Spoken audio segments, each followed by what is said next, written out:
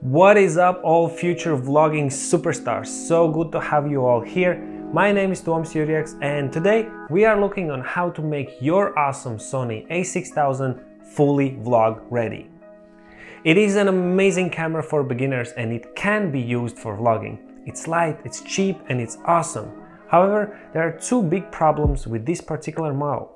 First, the camera does not have the flip up or flip out screen as the newer model a6100. This means you're not able to see yourself. Second issue, a6000 does not have the microphone input port. That means you are not able to plug in an external shotgun microphone. But don't worry, everything is not that bad. So in this video, let me show you what you can do to see yourself, what are the most budget ways to get good audio, and is it worth the effort and investment, or should you just rather upgrade to Sony a6100?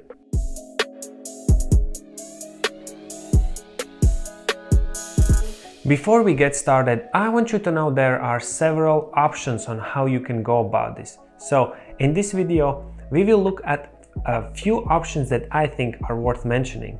If you have found a better alternative, please let everyone know about it in the comment section down below. Okay, so how do we solve the problem number one, not being able to see yourself? Well, you have two options. One, you just accept that you are not able to see yourself, but I mean, come on, it's not a real solution, right? Option number two, the real solution, is to get this thing. It's from a brand called Rig. They make all kinds of vlogging gear.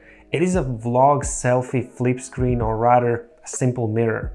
When attached to the hot shoe of your camera, all you need to do is flip your screen in 90-degree angle, remove the eyepiece, and there you go. Now you can see yourself. And I must admit that it works surprisingly well. This device is extremely light, also kind of compact, and I paid less than 10 bucks for it. So I would say it's totally worth the money. Only downside is that you see everything mirrored and it looks a bit funny on the camera. Okay, now the solution for problem number two, how to get the external microphone to record if we don't have a microphone port on Sony a6000. Two options again. Let's start with the most budget one. Get a phone holder that has a cold shoe mount. These are typically universal, so will fit basically any phone. Also, they are very cheap, about $6. Why do you need a phone, you might ask? Well, since you don't have a microphone port in your camera, you can use your phone as a recorder. I'm not sure if the Rode Video Micro has the proper cable, but I use the Movo VXR10 shotgun mic, and it came with two cables, specifically one for smartphone. All you need is the adapter from USB-C to 3.5mm audio jack and you're good to go.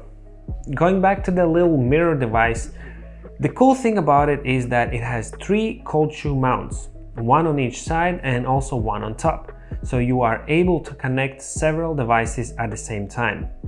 The ideal vlogging setup would consist of a microphone, recorder and a light. But as I said previously, you put there what you want or need. Alternatively, you can swap the phone with an external recorder. I bought this Zoom H1 million years ago and it's just so worth it, as I can mount it on the camera, on the microphone stand, or have it in my pocket when I'm using it with a lavalier microphone, just like in situation like this. If you have checked other videos here on YouTube on how to improve the sound on Sony a6000, I bet you have seen people recommending the Sony ECM GZ1M shotgun mic.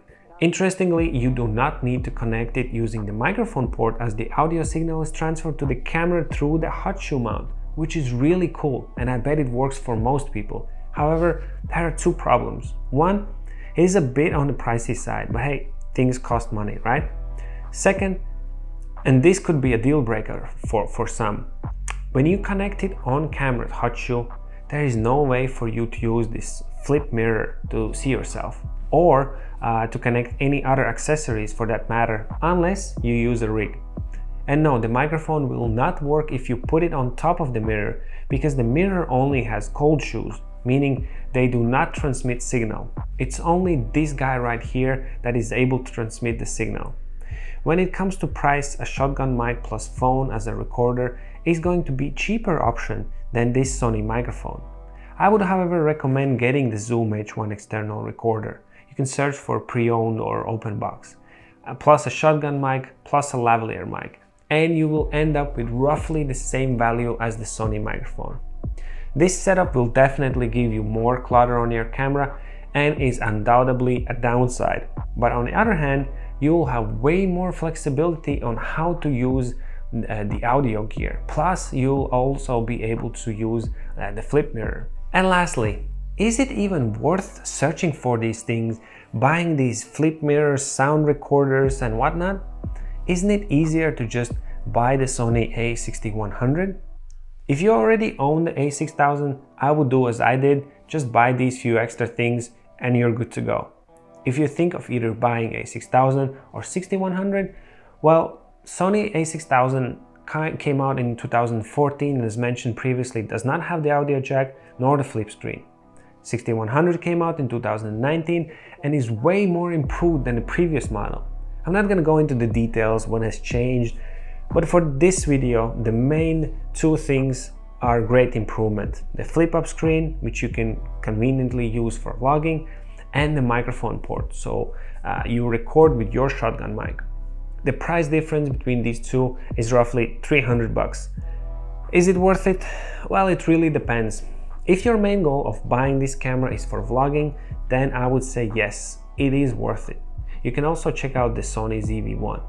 But if your main goal is photos and you shoot some videos and occasionally vlog, maybe it's worth saving those $300 and putting them towards a lens. It also really depends on your budget. Of course, it's always more convenient to pay more and get all the extras, but sometimes that is just simply out of reach and we need to find alternatives. Hopefully, this one is one of them. Well, that's it for this video, guys. Thank you for your time watching it. If you feel like I didn't waste your time, please give me a thumbs up and subscribe. It does make a lot of difference for me. I'll see you next video. Cheers!